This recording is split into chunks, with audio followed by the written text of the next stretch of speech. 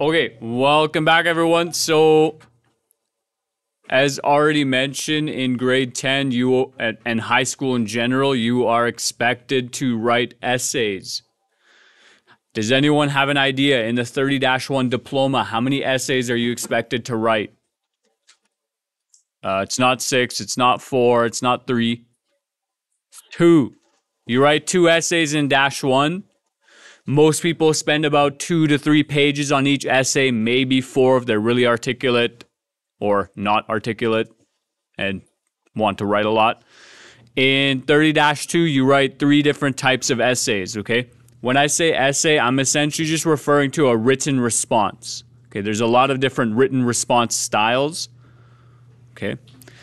One of the styles, as we looked at last year, is source analysis. So you're going to look at an image. Now, the image you're seeing in front of you is going to be very easy to analyze. You're not going to get images this simple in 30-1.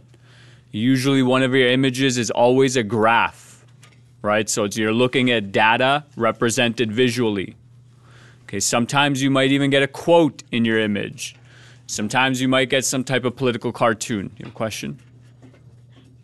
Yes, you may. You might want to wait, actually. Okay, so you should have had enough time to look at this question. So, based on some feedback I got last year from Ms. Rantucci, this first assignment we will sort of do together. Okay.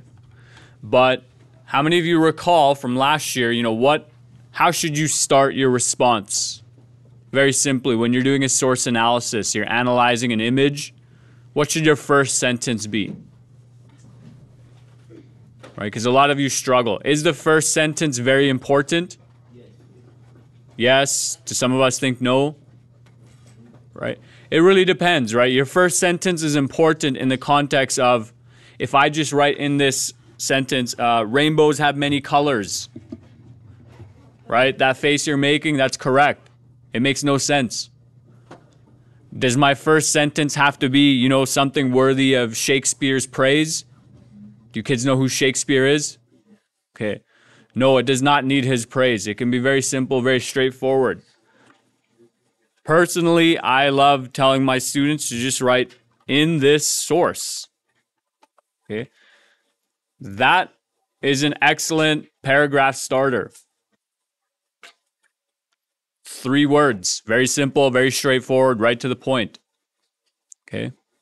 And that'll be really good for grade 10, grade 11 assignments. By the time you get to grade 12 and you're dealing with more advanced material and maybe you've spent more time writing as well and gotten more instruction, maybe you'll feel differently. The topic in grade 12 is very different as well. The topic in grade 10 is globalization. In grade 12, it is ideologies, so it's very different. But in this source, right, and how might you follow that up? We see, what are we seeing inside this image? Somebody help me identify. I can't see the image anymore. You got your hand up? I was going to say a gathering. We see a gathering. And what kind of gathering? You mentioned something about flags, right? So a gathering of, is it koala bears? Is it, what is it?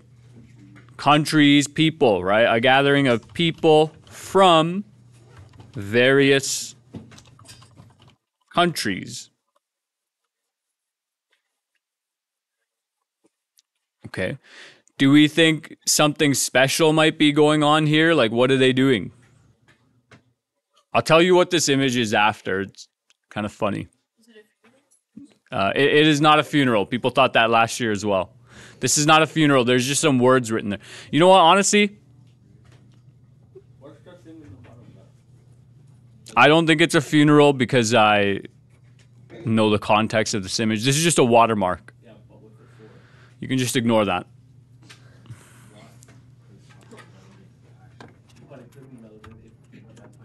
Okay, so in this source we see a gathering of people from various countries. They look as if they might be attending a funeral or some type of, You know, what's another word for this? Like whatever you see, what are some words that come to mind? Like we thought funeral because there's this big, thing here. But what else could this be? Okay, political event. So I'm gonna put this in brackets because depending on what where you lean, that's what you can include. But you could write political gathering. You could write, what else do we see? Someone had their hand up back there as well, but.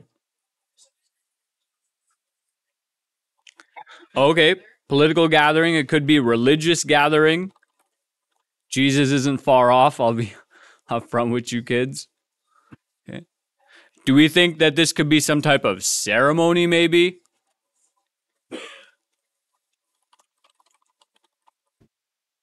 Okay, so you don't have to write exactly what I'm writing, but this is giving you an idea, right?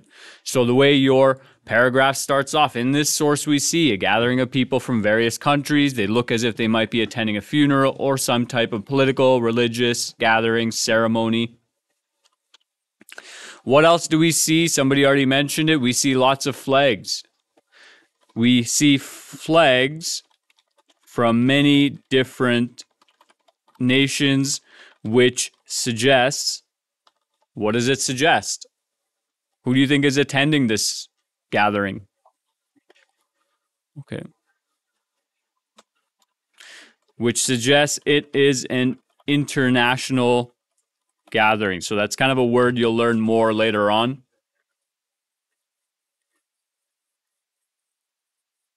What's that?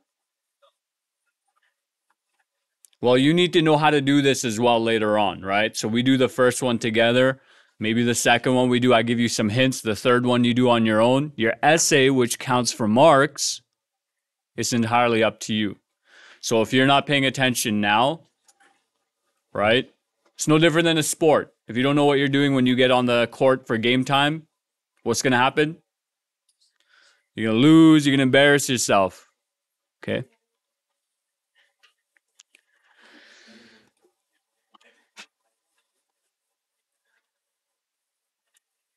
Is there anything else we might want to add from our gut response? Or do we feel like we have enough with this little paragraph? Anyone else?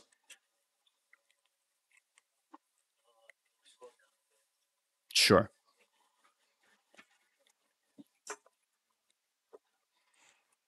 Are there any symbols, any images? Are there any similarities? Do we see anything repeated? Right? Your image is in black and white, so it might be a little bit harder to tell. I'm going to scroll up, but does it look like many of the people are dressed in a uniform?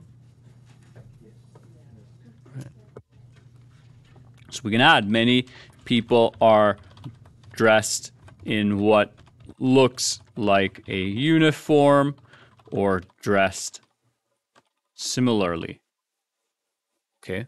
That's not a bad observation, right? We're seeing a lot of like white dress shirts and black pants, right? A lot of people in suits. Okay. And so because this first writing exercise is meant to be just very simple, straightforward, and just give you some ideas of how to respond, for the sake of this one, this is sufficient. Okay. Go ahead. So once you have that question answered, feel free to flip over and look at the next question. Okay. So I know that we've only gone over one chapter, but our chapter was about cultural contact. Can anyone help me remember what is cultural contact? She had her hand up first. Hold on. Back there. Say that again. So not just countries, it's good, but when two or more groups of people who are different come into contact. Based on the flags we're seeing, do we think that there's some bit of globalization going on here? Okay, so we could write about that. And specifically, we're looking at this question. What does this image say about the movement of humans? Okay. Look at all these flags. We see, which ones do we recognize? This one's pretty easy, America. We see Germany. I don't see that one myself. Right? What's this one over here? Australia. What's this one? Probably England, I think. This one back here? India. This green one back there? Brazil, right? Are all of those countries in one area? No, they're far apart, right? So when we're considering our question, what does this image say about the movement of humans? What could we write? Does anyone have any guesses? So we can start with saying this source suggests that, let's just say something very kind of out there. Globalization is an ongoing event. We see flags from various nations, different countries, from different continents, and it looks like people are gathering in one area, maybe for a specific purpose. Okay, so this is like a very simple opening.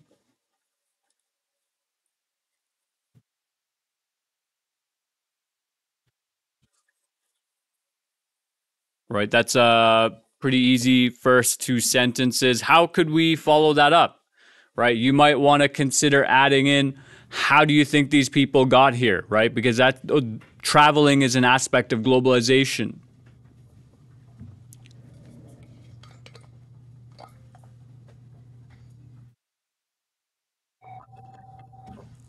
So in terms of how they travel and how they communicate as well. Okay, so how could we follow this up when we're talking about either movement technology or communication technology, right? How do you think all these people got to where they are? Also, before we even answer that question, where do you think they are based on where these flags are placed? Is there any particular flags that stand out? Well, United States is back here. It's with the rest of them, right? So do we think they're in the US? No, UK, right? Why do we think UK? Yeah, it's right up front, okay? So we might even want to add that in our intro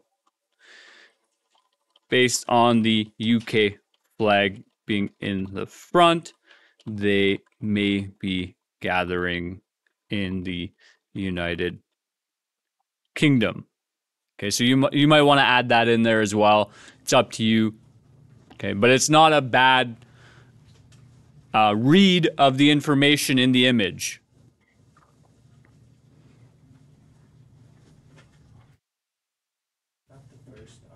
That's the first response, yeah. So you might want to add this sentence. You don't have to, but the reason why I say it's good to add this is because when you're writing an essay, you also want to demonstrate to the person who's marking it that you're able to critically think about what is in the image. So it's not obvious where they are, but it's a good inference that they're in the United Kingdom because, hey, that flag is kind of at the front. And they have to be somewhere, right? They're not on Mars. I promise you that. Okay. So scrolling down, we can talk about, movement technology. And how might we do that? So this source suggests that globalization is an ongoing event. We see flags from various nations, different countries, from different continents, and it looks like people are gathering in one area, maybe for a specific purpose.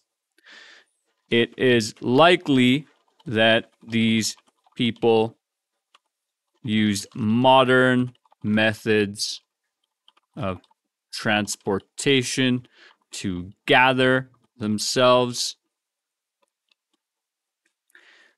Additionally, with the help of modern communication systems, they may have been able to help organize such an event. Okay. So again, you're bringing in some data, some evidence to support how these people would have met. Okay. And considering, the variety of flags, that these places are from far and wide away, it's likely they used an airplane. It's a color photograph, so maybe it's a modern one. There's a watermark on there as well, which suggests that maybe there's some modern technology. Like, this isn't a historical image that's been updated. It's very likely it's recent. In fact, if we go up here, maybe we'll even see somebody on a cell phone. It's a bit hard to tell because most of the people are in the background, but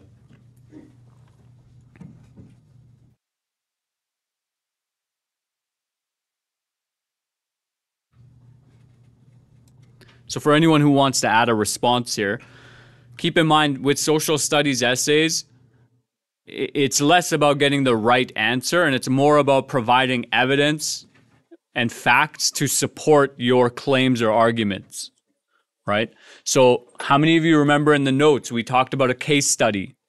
What country was the case study about? Anyone? Sudan, right? And so the reason why I highlighted that as a case study is that when you are writing your essays, you want to bring in this information. You know, you're talking about globalization, about cultural contact.